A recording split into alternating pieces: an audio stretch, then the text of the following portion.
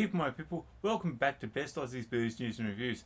Now, having reviewed 3 umeshu, the Japanese almond slash plum wine, let's jump across the Straits of Tsushima to Korea and try their standard beverage, which is Soju. The Japanese make a very similar one, and I will get around to that very soon, and it will be appearing about there.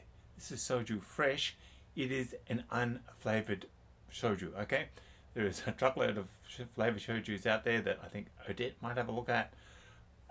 They range from watermelon to bubblegum to God knows what.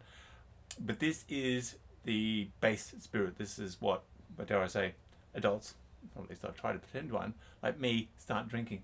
So the unopened bottled, it cost me $10. This stuff sits at 13%. So it is a reasonable bang. It's a screw top. It is at room temperature, and room temperature as I sit before you is about 15-16 degrees. It is the King's birthday long weekend, start of winter, so it's due to get a little cold. Let's just tip this in. Drunk lots of vodka. I've drunk a fair bit of sake in my time, but I've never really tried a soju or shoju. If you're Korean, correct me. I don't read Hangul. Most thing I know about Hangul is that it was actually created by the Koreans to get around using Chinese, which wasn't suiting their language. And Hangul is an alphabet because everything's phonetic.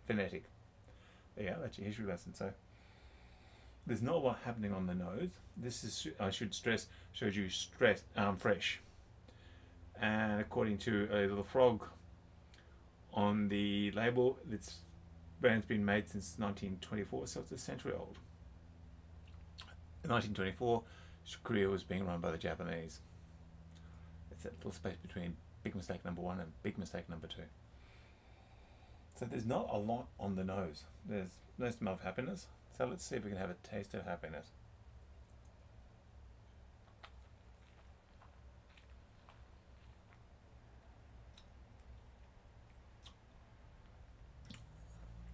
Okay, that is dead plain. Okay, this is just 13%. This is absolutely dead plain. There's no flavour at all in this.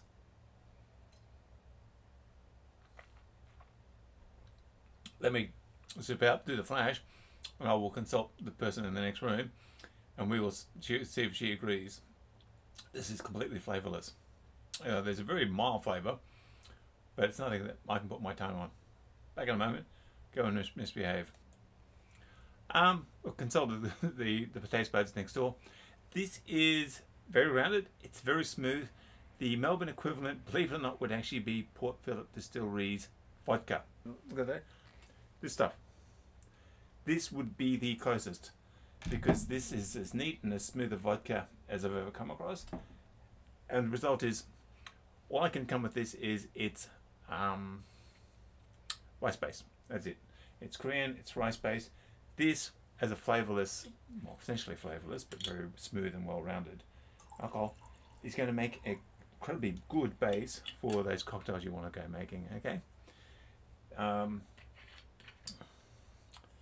This is 300. It's a bit cheaper than this, but this is the smoothest, best whiskey vodka I've ever tried.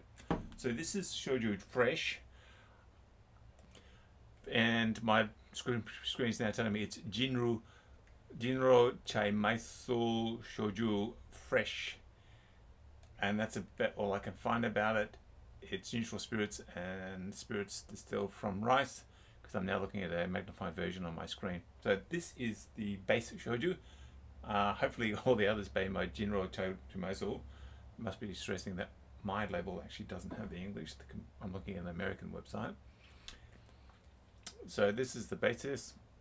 Go out, have fun, and because it's got no smell, if you want to go have a sneaky drink, this is stuff to go doing it with. It is going to form the basis of endless numbers of cocktails. Okay. Thank you for subscribing, like, share, and